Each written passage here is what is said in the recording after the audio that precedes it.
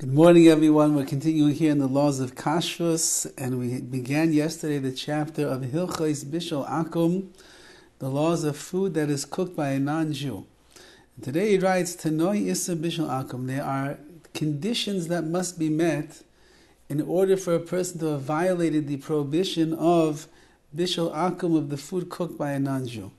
Shnei Tanoim Hisnu Chazal Be'issa Bishul Akum. There are two Tanoim, there are two stipulations that Chazal, our sages, have enacted, or they made necessary in order for there to be a prohibition of Bishul Akum. Ha'echad, number one, she'maichol davar hatzarich bishul. Number one, the food has to be something that needs to be cooked.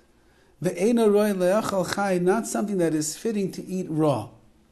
Why? She'im roi hu liyois nechal ba'idach chai, because if you could eat this food while it's raw, for example, you take a carrot. You don't have to cook carrots. It's very easy to eat a carrot raw. Many people do. So, ein shum chashivus lezeh shebishloi hanachi. The fact that the goy then takes the carrot and he goes and he makes steamed carrots with it, it doesn't really have any chashivus. It's not really importance that he's done it, because you could have eaten it the way that it was already. So you're not really gaining v'nechshav kilu lo asa hanachi klum. It's considered as if the non-Jew has done absolutely nothing to this carrot. Meaning part of the prohibition of eating the food that is cooked by the akum, by the non-Jews, is that they are improving the food, they're making it edible, and therefore you have a gratitude towards them for that which they are doing, and it makes a connection. But if the food itself could be eaten the way that it is, so what did he do? He added some spices, he put it into the pot, he put it in the microwave, and therefore says the halacha, that's not considered Bishul Akum. Hatanai Hasheni, who the second condition that must be met,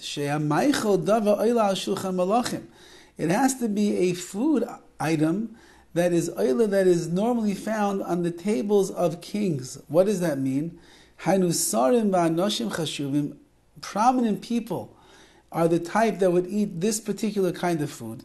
Because something that is not so chashiv, something that is not such a prominent kind of a food, you don't invite people over to eat that kind of stuff. Something that's not really such an important meal, such a big deal. We're going to have to see how we're going to deal with that.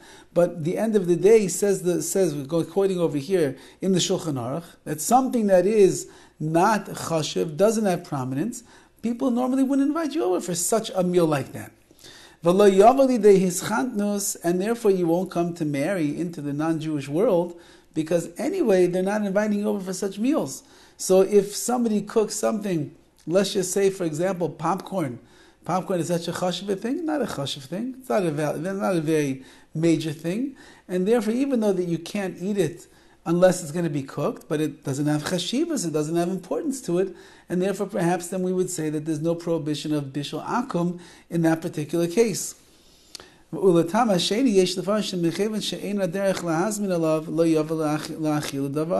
furthermore, like we mentioned yesterday, one of the reasons that we don't eat the food that's cooked by non-Jews, not only because they cooked it and we're afraid of the marriage, but perhaps also they put food in there that's not kosher.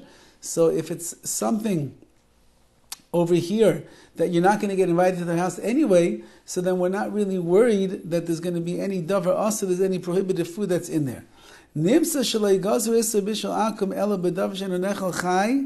So it comes out, he says, that there are the only foods that are going to be asur for a person to eat if they are cooked by a non-Jew is, number one, they have to be she'eino nechal chai, you cannot eat them raw. V'gam, and also oil al shulchan malachim, they have to be something that is considered chashiv, prominent enough, like a good enough food that it would be on the table of prominent people, and therefore they would invite you for such a meal, and that's what would make it that you're not allowed to eat it. So we'll have to see how we're going to deal with this, because times have changed, times do change, and therefore we would have to say that perhaps things that used to be prominent maybe are not prominent, things that were once upon a time eaten raw, not eaten raw, are now eaten raw. We'll have to see how it goes as we go along in the halachas over here to try to make things very practical, to understand which foods do we really have to be concerned about are going to be an isser of Bishul Akum. Have a wonderful day.